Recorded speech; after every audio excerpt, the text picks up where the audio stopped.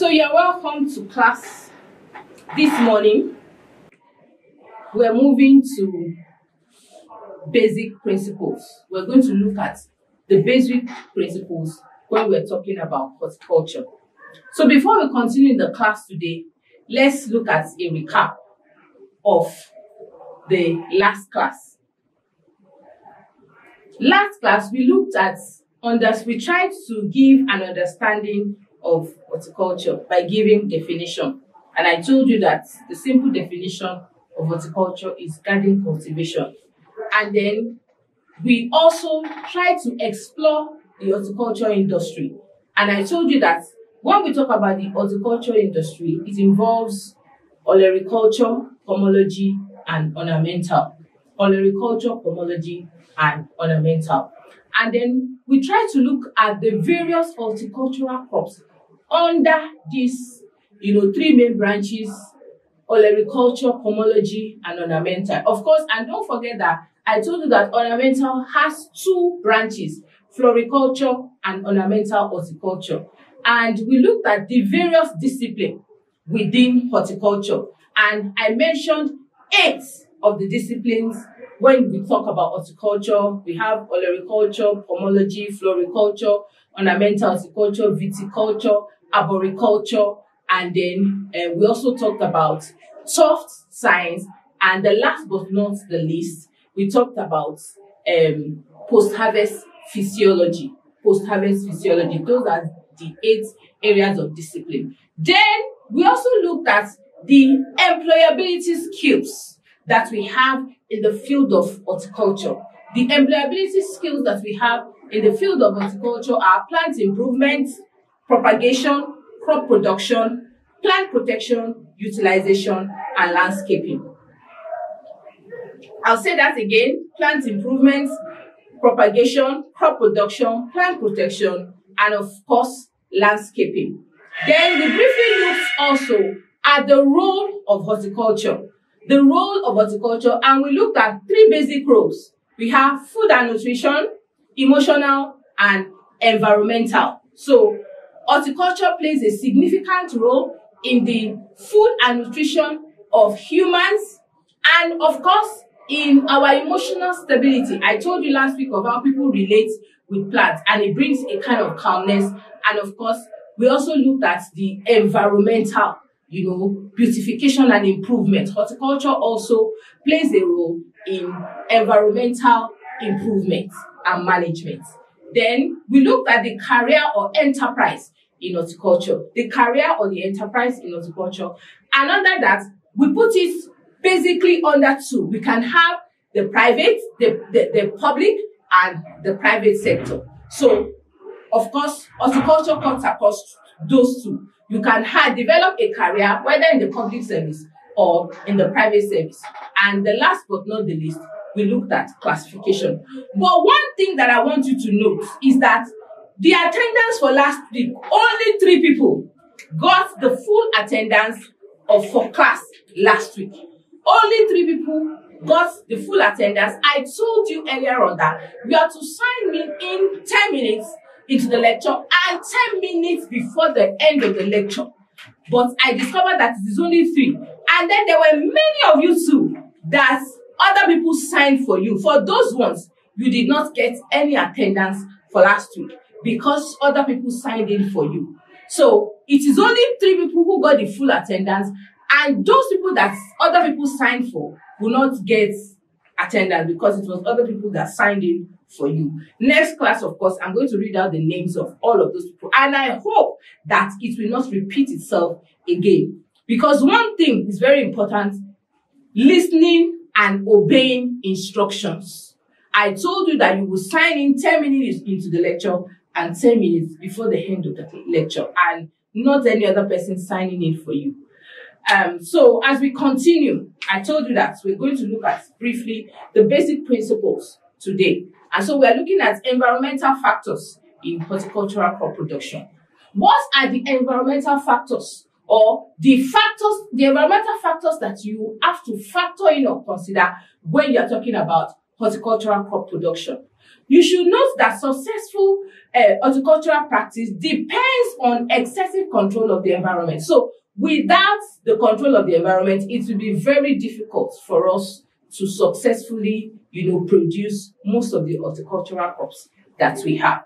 So when you are selecting, for example, a site for the production of any course, it is of any of the crops, it is determined by the physical, the economic, and the sociological factors. So you need to look at the physical, climatic, and of course, sociological factors. All of these, are interwoven and they play significant role in the success of horticultural crop production. Some of the physical factors that we have to consider are climate and the soil. Climate and the soil. Of course, you should know that when we're talking about horticultural crops, especially in this part of the world, we still depend heavily on the soil. I know that in most developed countries, there's a lot of technology that has been developed such that we can produce crops without soil. But basically, we still need the soil here. So you need to consider the climatic and the soil. They play a very, very important role in the production of horticultural crops. And some of the climatic factors is that we have to look at is temperature, rainfall, humidity, light, the altitude, slope, and day length. All of these impact the yield of the plants. So based on, for example, and all of these climatic factors, like I said, they play a very significant role in the success of most of these crops. And of course, the climatic factor will determine also the type of crop that will grow in certain places. For example, in Nigeria, in the north, there are certain crops that can be produced because of the climatic factors. And the same thing down here in the south. There are some crops that are produced that it will be difficult, to grow in the north because of the climatic factor. So we are going to briefly look at, based on the temperature variations that we have, we can have 3 basic categories when we talk about production of horticultural crops. We have the tropical, the temperate, and the subtemperate. So the ones that are produced in the tropical climates are, in the tropical climate, we have equitable climate and there's no distinct winter. That means we don't have a season that is very cold, for example, and in most of those countries where they have winter, it is synonymous with snow. But around here, we don't have. So we can say here is the tropical environment. Then we have the subtropical. In this climate, there are distinct winter and of course summer. And then in the temperate, we have distinct winter, summer, autumn, we have spring. Then during the winter, of course, the temperature is oftentimes below, the freezing point. That's very common there. So we also look at rainfall. And when we're talking about rainfall, the pattern of rain will also decide the type of crop that is to be grown in the environment. Whether, for example, in Nigeria, whether in the north, in the south, the rainfall too determines the type of crop that is grown. And when we are talking about rainfall, of course, we talk about it in terms of the duration, for how long. For example, and also in terms of the amount. So we look at the duration and also in terms of the amount. For example, we can have except of course, during this period where we have a lot of climate change and things are changing, oftentimes, sometimes from April to around November, in the southern part here, we have a lot of rains. But in the northern part, it is between maybe sometimes 3 to 4 months. If they have max, they can have 5 months. But because of the climatic changes and all of that, now we are witnessing something different. It is in this month now that a lot of us are started praying for, serious rains to come. So in high rainfall areas, we can have issues with soil erosion, nutrient leaching, and the spread of diseases. Those are the limitations that a high amount of rainfall sometimes cause on some of the crop. Then we can look at humidity. Humidity favors, of course, the spread of diseases, especially fungal disease. And this often will impact cost of production because it will make the cost of production to increase. Then we look at light. When we talk about light, this is very essential, especially for the process of photosynthesis. So, of course, we know that from our simple biology, plants always produce their own food in the process, using photosynthesis, and light is very significant in this process. So, without, of course, and in the process of photosynthesis, plants, give out oxygen that is needed, and they take in carbon dioxide for the process. So for growth and development of plants, this process is very important. And when we're also talking about light, we talk about light in terms of the intensity and the duration. How intense and what is the time duration? So light intensity can be estimated from the number of hours of bright sunlight or from the cloudiness. So in terms of intensity, how intense, in terms of the hours of bright sunlight compared to cloudiness. And generally, horticultural crops need a lot of light. Most horticultural crops need a lot of light when they are grown. But of course, especially here. But there are some crops that can also tolerate shade. Of course, that's why we have some plants that are regarded as indoor plants. There are some too that, we can also put partially in the shade, and they still need certain amount of light too. So in terms of the duration of light, that is time that is elapsing between dawn and dusk. Oftentimes, it is referred to as photoperiod or the day length. The photoperiod or the day length, that's the duration. That's the time from that is elapsing between the dawn and the dusk is referred to as photoperiod or the day length. And this always exerts considerable influence, especially on flowering. It exerts considerable influence, especially on the flowering of the plant. Of course, if there's no flowering, there cannot be fruiting. So the flowering precedes fruiting. So based on the duration of light, the photoperiod or the day length, we have three basic plants. We have the long day, the short day, and the day neutral. Of course, for the long day, it needs, light for longer than 14 hours.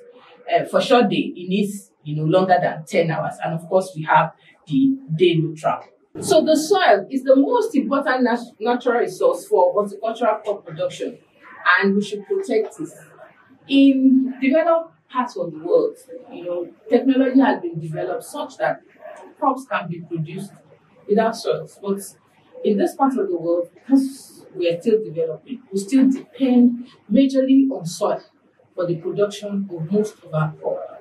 That is the source, for most of our crop production. So it should be protected, carefully. So, and soil provides support for the plants, and they act as the storehouse for the nutrients and water, as well as oxygen for the growth of the roots of the plant. So most of the time, our plants still depend on the soil, because that's where the nutrients that it needs for survival is, taken from. And then the ability of the soil to support plant growth oftentimes is referred to as the productive capacity of that soil. The productive capacity of the soil. And this depends basically on the fertility of the soil and the physical condition of the soil. So for the soil to be able to produce, to sustain production, continued production, we have to consider the fertility of the soil and also the physical condition of the soil. The soil has to be in good physical condition, and then of course the fertility of the soil too. So the soil can also enhance optimum potential when we apply organic matter, chemical fertilization, micronutrients, and amendment depending on soil analysis report. Most of the time here, when a lot of us, when we look at soil, we just say, this soil is dark, and we believe that it has nutrients.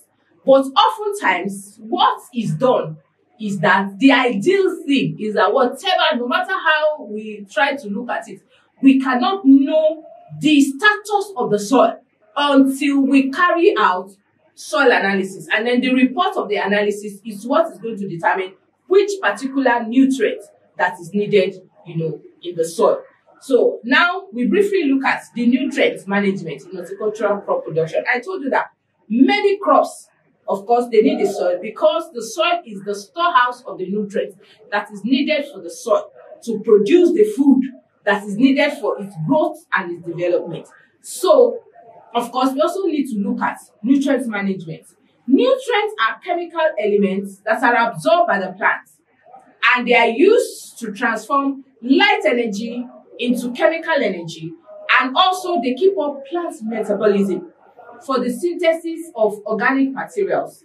And these materials constitute food for humans, animals, and a range of raw materials that we use industrially. So when we talk about nutrients, it is the nutrients that is being synthesized into most of the things that we see.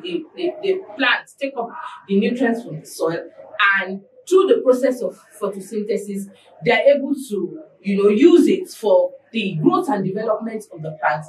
And then, of course, that's what translates to the food that we eat as humans, even for animals, and also the raw materials that we use also. So feeding of plants with nutrients is referred to as nutrition. So the way plants are being fed, with the nutrients is referred to as nutrition, just like humans too. Then successful growth and production of plants oftentimes require a proper supply of 16 elements. Of course, I know that from simple chemistry, we should know most of these basic elements. And the elements are regarded as essential, of course, for plants. And we have the basic elements. The basic elements, of course, they are carbon, hydrogen, and oxygen.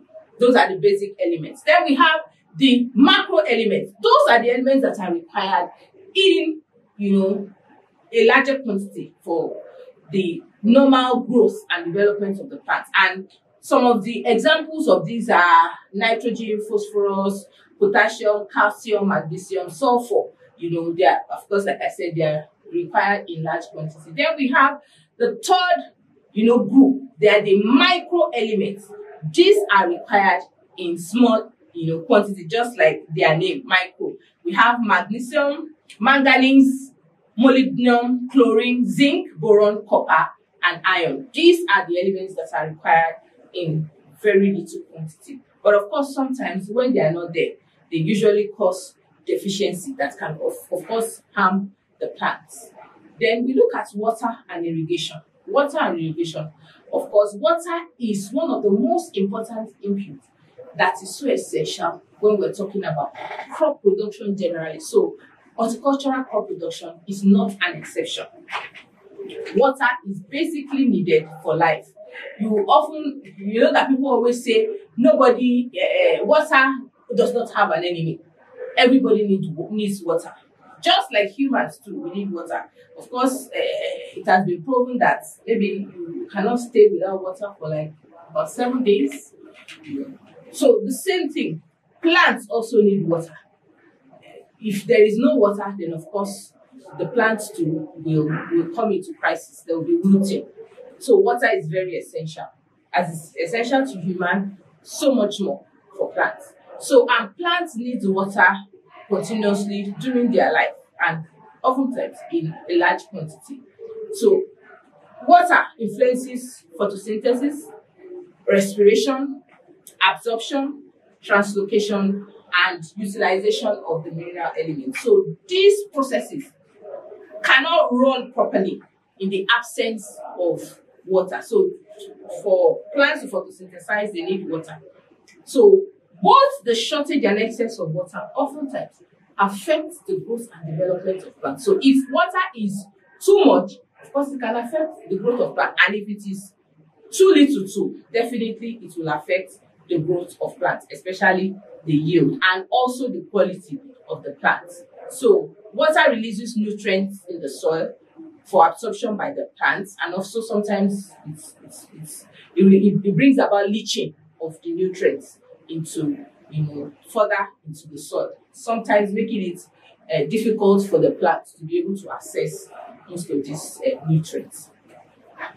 Irrigation, we have looked at water, very important. Irrigation is the artificial supply of water to the plants in the event of shortage of natural rains in order to obtain rapid growth and increase yield. Irrigation is very important. Water has to be provided, especially when during the off-season. That's especially for us here in Africa and in Nigeria in particular. During the dry season, we need to supply plants, especially young plants. They need to be supplied with water. And since there is no water through the natural process, that is rainfall, that means we have to, find other means, and that is referred to as irrigation. That is alternative means, artificially applying water to the plants during the period when it is in short supply. It is very essential.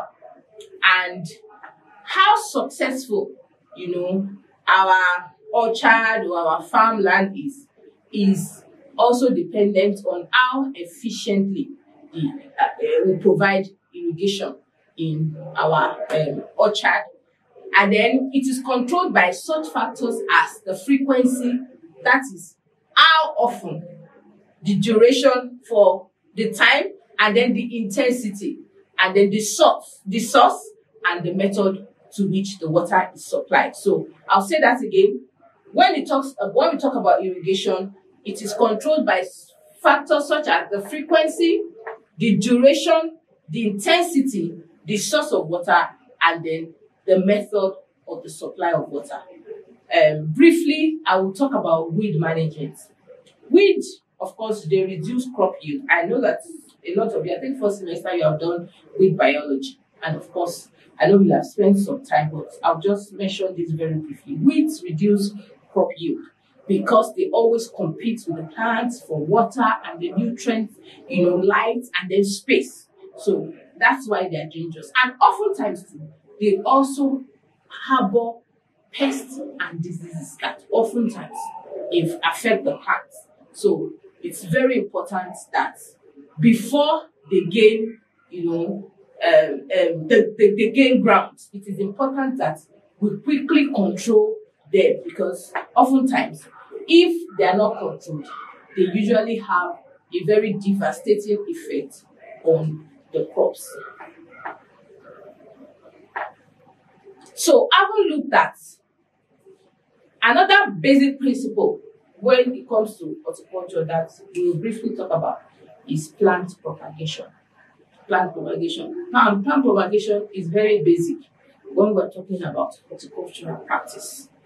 It is something that is very significant in the field of horticulture. For somebody to say, I am a horticulturist, you need to be well grounded in plant propagation as a horticulturist. So when we talk about plant propagation, that is simply reproduction, to the way we perpetuate, of course, the offspring by either sexual or asexual method. So plants, of course, reproduce to perpetuate their offspring either by the sexual or asexual method. The sexual method of reproduction often produces offspring by the fusion of gametes, both from the male and the female. That's both parents, just like in humans too. But the thing is that when, of course, this happens in the process of fertilization, and when this occurs, oftentimes there's a lot of variation when we talk about sexual method of propagation. Just like in humans, you have children, 3, 4, 5 of them from the same parents, and they're all looking differently because of the variation that has taken place. So same thing when it comes to the plants. So horticultural crops are mostly reproduced by asexual method, or it's called vegetative method of propagation. And in this method of propagation, what happens is that if you want the exact copy of, maybe sometimes you desire some desirable qualities for a particular plant, it is the vegetative method of propagation that is often used so that you will get exact. Because when it comes to sexual method of propagation, there is always variation. So through sexual propagation method, even though it is practiced for different plants, there are various methods of vegetative propagation for many plants, and they are widely used in the industry, in the horticultural industry. Like I told you, anyone who wants to be a seasoned horticulturist must be versed in the field of plant propagation. So, and for you to do this, you need a knowledge and skill of the identification of the plant organs that are used in plant propagation.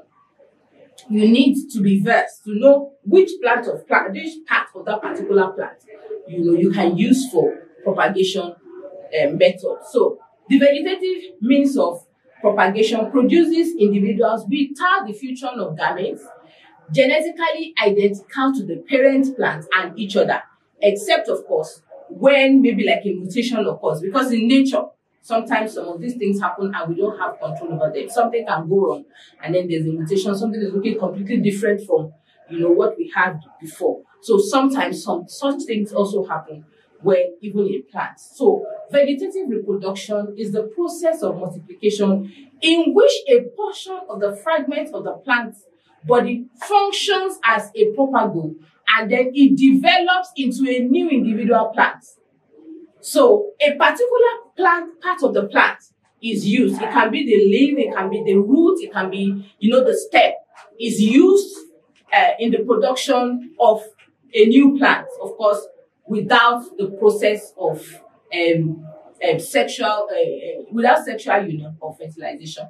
The vegetative propagation is also a form of plant propagation in which the new individual plant arises from any vegetative part of the parent. Like I said, it can be from the root, the stem, the leaf, and other organs, and it possesses exactly the same characteristics of the parent, except, like I said earlier on, if there's a mutation that occurs in nature, because sometimes some of these things happen. But without that, it will be exact. It will possess the same characteristic as the parent plant. Exact. So in higher plants, any part of the body is capable of being used for vegetative propagation. And many plants often produce also modified plant parts that are used in vegetative propagation. So the modified can be a modified stem, a modified root, or a leaf, and is often used in plant propagation. The most commonly known vegetative propagation of plants includes propagation by cuttings. That's the one that is generally used. And of course, you can use propagation by cutting the root, cutting the leaf, or cutting, the stem. I'm going to give you an assignment. You will also look at some of the plant parts that you can cut from and then use in vegetative propagation. I know that during the practical too, you will see some of these things. Also, we can have layering, grafting, and then specialized organs or by micropropagation. That's tissue culture too, can also be used. But the most commonly utilized form of plant reproduction is by seed. Oftentimes, that's easy. That is using seed that is the basic. But there are a number of vegetative propagation that includes cutting, grafting, budding, layering, separation, and division, and also micropropagation. They are also used because oftentimes when you propagating by seed may not be feasible. For example, the banana, the plantain, so it's difficult to propagate such plants using seed. So when there is difficulty or it's not feasible to reproduce through seed, you use the vegetative method of propagation to produce. And most horticultural crops oftentimes produce vegetatively. So, and that is why plant propagation is very important. So vegetative method of plant propagation is very important because it multiplies the cultivar with individual desirable characteristics, and they give us true to time. That's one advantage of vegetative propagation over sexual method of propagation. In sexual method of propagation, of course, variability often occurs, but in vegetative, we produce exact plants. So to ensure a faster initial plant growth and higher survival rates of plants, and then higher yield in terms of quality, vegetative method of propagation is often used. And the most common vegetative propagation, especially through cutting that is used, is the stem cutting. Propagation by cutting the stem. It produces a bud, and then the new plant grows from there. Then we also have other specialized vegetative structures. So there are other plant parts too. I told you that this stem cutting is also, the stem is one that is often used, but there are other plant parts too. So we look at the specialized vegetative parts that are also used. So we have the runners, the suckers, the crowns, the offsets, the bulb, the culm, the tubers, the rhizomes are used, and most of them are primarily for storage of food and nutrients and water during adverse condition. And of course, they can also be used as propagules to reproduce that plant. So most plant products, these modified plant plants, they are generally herbaceous perennial. Those that have these plant plants that I've mentioned, the suckers, the runners, the crown, the offset, the culms, the tubers, all of them are the herbaceous perennials in which the shoots die at the end of a growing season. But the fleshy vegetative structure usually do not die and they remain in the soil. And oftentimes they are used, for vegetative growth in the next season. So let's look at propagation by division. Propagation by division. This is the form of plant propagation in which a group of the plant or plant parts are cut or torn apart from each, and then divided. I take that again. The plant propagation by cutting is a form of plant propagation in which a group of the plants or the plant parts are cut or torn apart from each other, and then they are divided. And the part that is divided contains one or more of the roots of the plant or stem, or and then this again is from this a new plant is eventually forms. Of course, plants that have, for example, fibrous ramifications roots and plants that form clumps or crowns are typically split, through division, and then of course they are propagated through these specialized organs. So we'll briefly look at examples of some of these plants that are propagated by division. Examples, we have, for example, the potato, Solanum tuberosum. It is propagated by division through using the tuber. So potato is propagated by vegetative propagation of division of the tubers. Then the tubers are divided into sections, each one containing one or more eyes. The tuber is referred to as a thickened underground stem that often develops at the tips of the solan or rhizome and serve as a storage organ. When we have the practical, Dr. Law will show you some of these things so that it's not only you will not only listening on just hearing theoretically, and so that you'll be able to have a feel of how it is in practical terms. Then another example is ginger, Zingiber ossifinel. That is by the rhizome, division, plant propagation by division using the rhizome. And a rhizome is a swollen, modified stem. It is cut into sections, and of course, each of the parts plant that is cut has a bud. And then when it is put, of course, in the soil, the plant grows from that bud. Then I have onion, that is Allium cepa. This is propagated using the bulb. And the bulb is a specialized underground organ that consists of short, fleshy, usually vertical stem, bearing a tip apex and enclosed by thick, flexy scales. Like I said again, you may not be able to connect with this until when you have the practicals. Then we have the example of another plant that is propagated by the runner. And then another method of propagation that is often used is propagation by separation. Propagation by separation. And we have easily detachable stems. They are severed from the mother plant and allowed to produce new plants. Some of these stems have initiated roots even before being severed from their mothers, and they can easily grow into a new plant. Separation and division are the easiest and the quickest way to propagate many plants. Separation and division, they are the quickest way to propagate many of the plants that we have.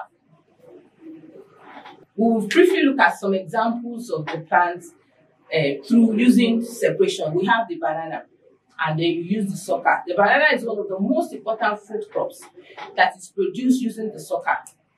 I mean, you use the method of separation using the suckers. A sucker is a lateral shoot that develops from the rhizome, and they usually emerge close to the mother plant. I take that again. A sucker is a lateral shoot that develops from the rhizome, and they usually emerge close to the mother plant. And propagation by suckers always follows digging the suckers and then separating it from the mother plant and then growing. Then we have another example is the taro. That is Colocasia esculenta. I don't know how many of you know the plant that they call cocoyam. That is what is referred to as taro. So, and it is propagated by separation using the culm. The culm is a short, solid, and thickened underground modified stem with laser plates.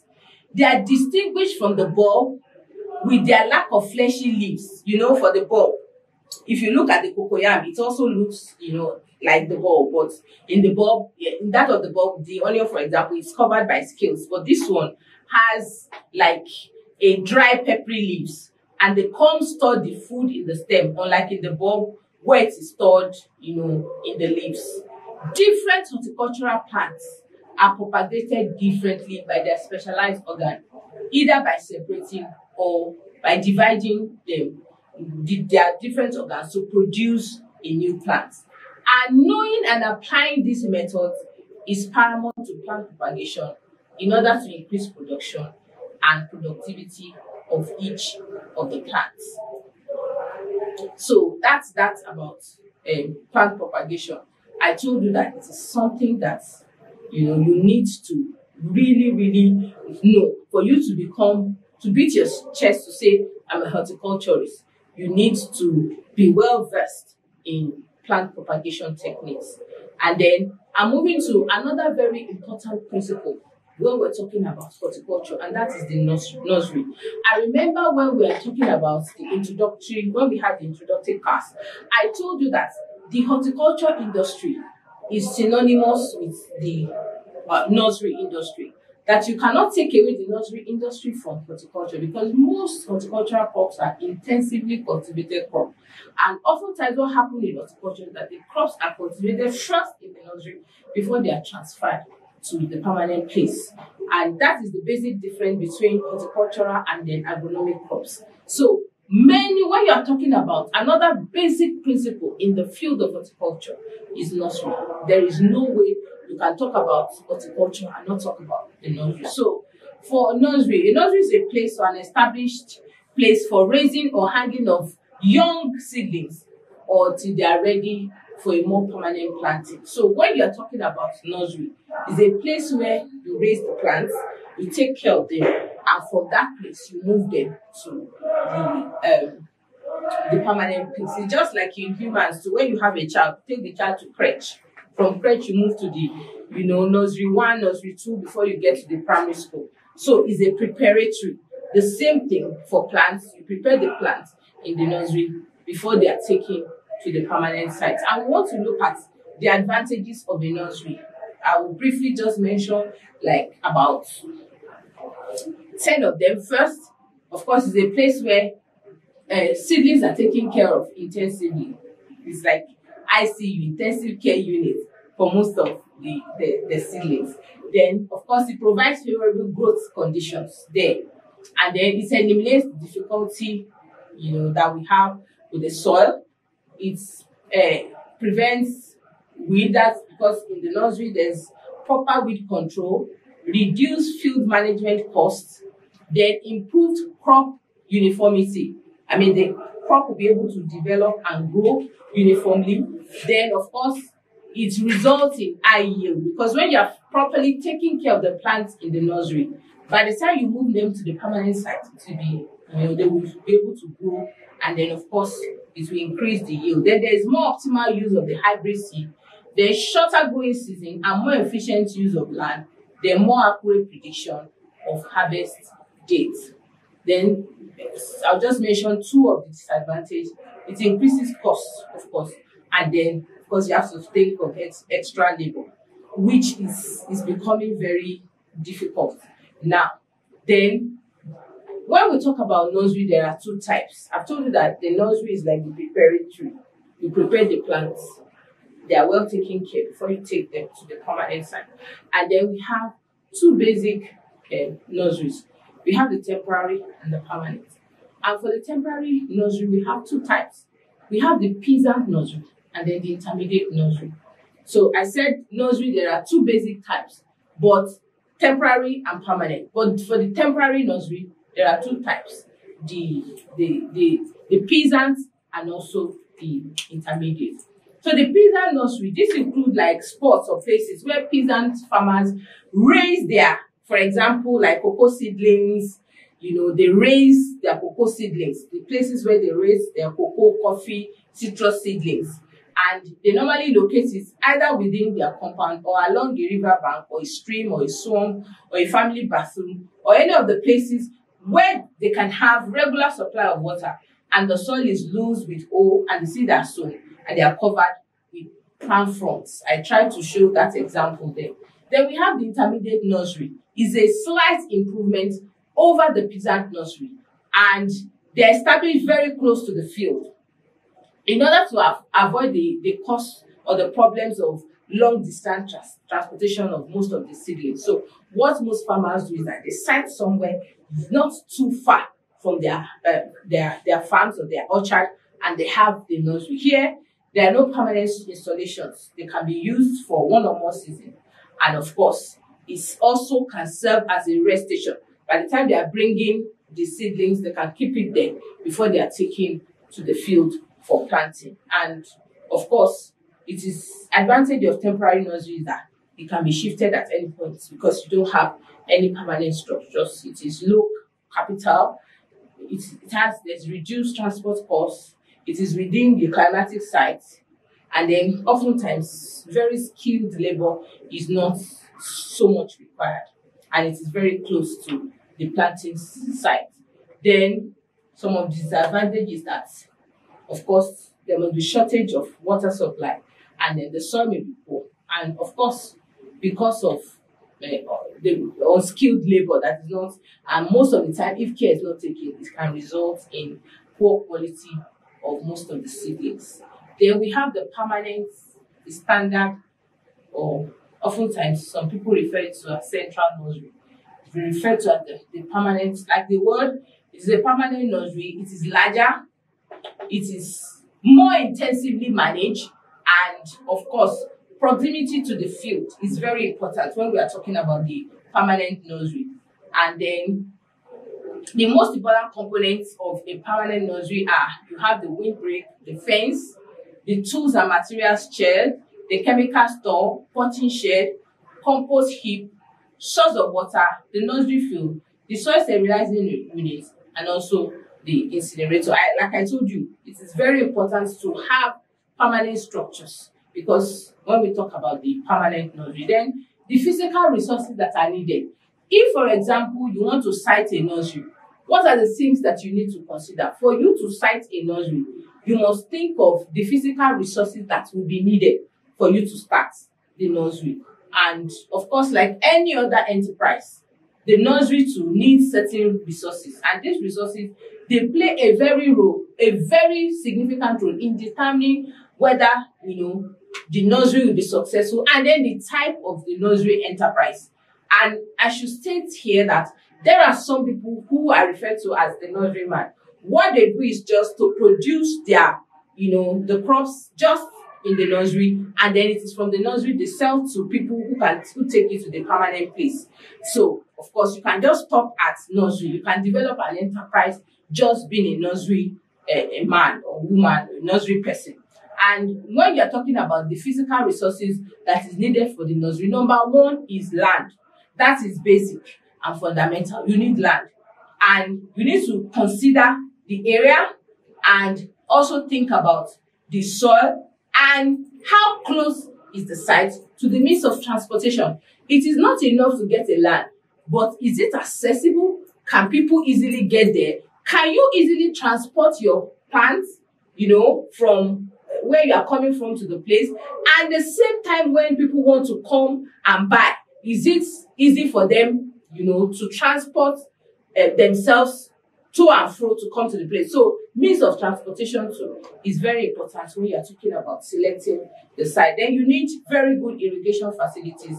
They are required because, of course, I said that, especially during the dry season, you will need to add another source of water. So source of water, and you know that most horticultural crops need, a large water in large quantity. So irrigation is important. Then labor in terms of availability and also nearness to labor. How easy will it be for you to get, the labor, and then how accessible is your land to, the area of the labor. Then the availability of power and electricity is very important, because you need sometimes to pump water for spraying and dusting, and many other operations you will need water. So you need electricity, and there should be good road and transport facility. Very important. It's not enough for you to produce. How do people get to you to buy? That's very important. Then you need to think of the mother plants. This should be selected very carefully, as the sale of most of your nursery stock depends on it. A mother plant is where you get, like, the source where you get, the stock from. So if the source is bad, then there's a problem. So you have to be sure that, the mother plant is okay. Then you need propagating structures. They are very important for the production of grafts or seedling, and also for hardening of plants.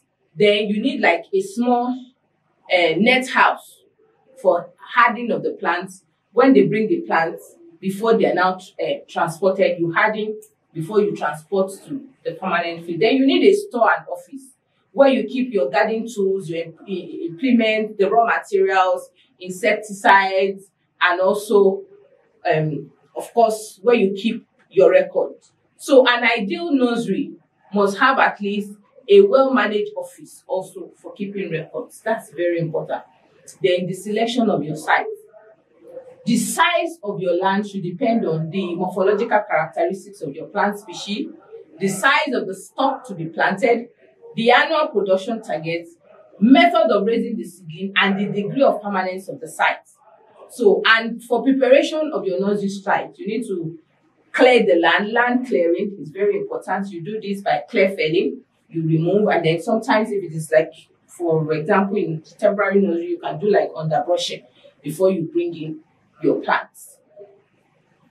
Then, of course, after clearing or underbrushing, you remove all the debris, you level the land, and then you lay out according to the plan. So for your nursery, the site must also have a plan. It's like when you want to build a house too, you decide whether it's a 1-bedroom, a 2-bedroom, a self-contained, a duplex. The same thing with your nursery. It must be properly planned.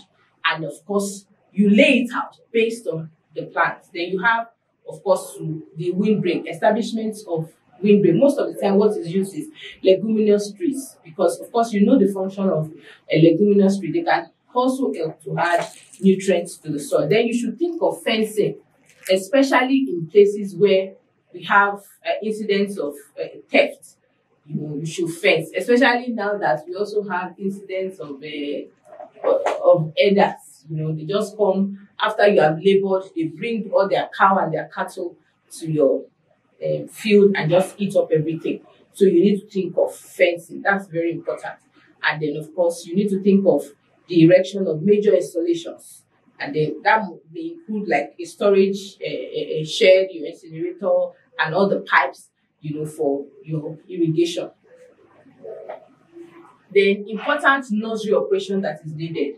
You need bed preparation, you need layout. Sometimes you need to add farmyard manure. Then you sow your seed, and then you prick. That is the shifting of the plant from one nursery bed to another. So once the plant is here, and then after you move it, that's prickling. Of course, as we go along too, we will see some other things. Then irrigation, very important. I've said that before. Weeding, then manures and fertilizers. Of course, I said earlier on that when we're talking about the basic principles, that fertility of the soil has to be maintained. And then, of course, lifting the plants from the nursery to the permanent site. You have to do that carefully to avoid damaging the roots, and then also to prevent wilting of the plants.